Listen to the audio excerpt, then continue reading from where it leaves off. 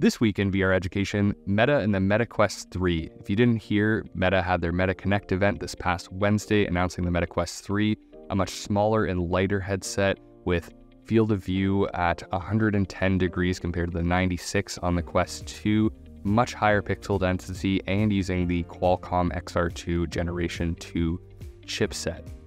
What does this mean? This means that developers are going to be able to create much higher quality simulations that run better and are more interactive, and the headset's going to be lighter and more applicable to the education space so that people can wear it for longer periods of time and feel comfortable in the headset.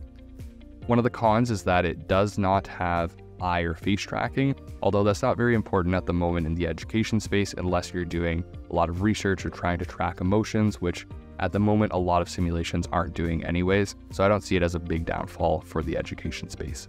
One of the most exciting pieces is their mixed reality capabilities.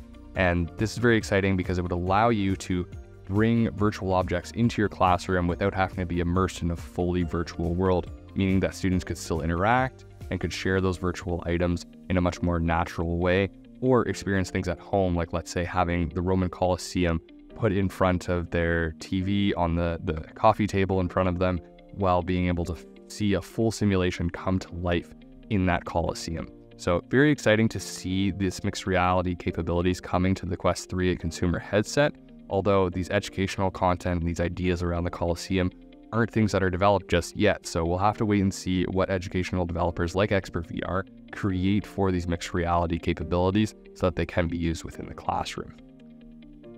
Lastly, the Quest 2 is still available, and it's at a $300 USD price point compared to the $500 USD price point of the Quest 3, meaning that it's a much more accessible now. And if you have applications already ready to go, maybe you don't need to get the Quest 3 and you can get the Quest 2 for the time being at a much lower price point and budget point. So overall, I would say it's a great upgrade, but nothing really groundbreaking until developers get their hands on those mixed reality capabilities and the XR2 Generation 2 chipset. So I would purchase it if you are developing your own content or working with content developers like XpertVR to develop your own content. But if you already have content or you're just buying stuff off the shelf, the Quest 2 is probably going to be able to do what you need it to do for the time being. Moving on, they did announce some exciting things in the AI space. So currently, I would say a lot of what they announced is very similar to what ChatGPT and other applications have to offer, but they are working on an AI studio that will hopefully allow developers as well as non-developers to create their own AIs and train new models that are built for specific use cases, which could be very exciting, as well as looking at things like their Tom Brady brew, who is a wisecracking sports debater who pulls no punches, in their words, is an interesting way to look at how they can bring in celebrities and other people to create more personalized AIs for you to have conversations with. All in all, these are some exciting announcements, but we'll really have to wait and see what developers come up with all these tools. And also just look at the competition in the market. We have Apple coming out with a new headset, HTC continuing to compete, Google, Samsung, Pico, Nintendo, and many others coming out with new headsets. So waiting to see how they respond will be the very interesting piece here.